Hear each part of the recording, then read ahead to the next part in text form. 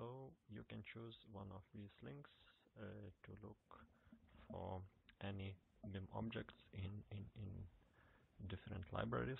Also, there are a lot of other libraries in which you can find some useful information which you can use in your BIM projects.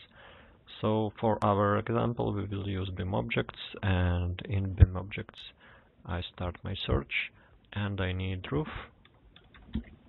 When I type a keyword, program suggests me some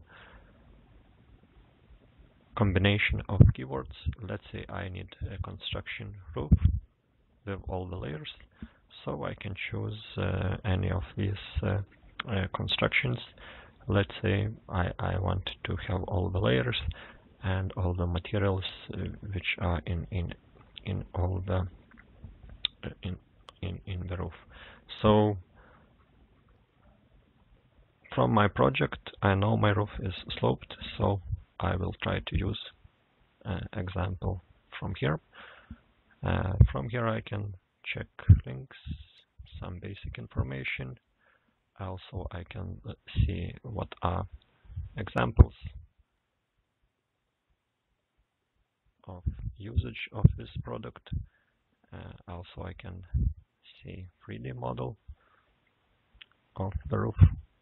So from here I see it looks, maybe this roof will be suitable for my project because it has layers, and let's try to download it. Okay, so I download it, look for international version. Also I can download good quality texture files, maybe some files for ARCT, and let's say I need for Revit. I download and I open it in Revit. When you open, you sometimes need to wait a couple of seconds or minutes to upgrade the project to the newest version of your Revit. Double tap on this example, I press edit type and I check if all the layers are correctly assigned. Okay, so let's say these layers are suitable for me, and I can try to use this for my project. So I can use a copy-paste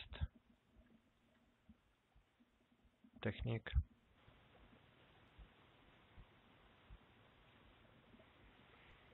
And the roof is inserted in my project. Also I can use transfer project standards, and I can transfer this example from roof types.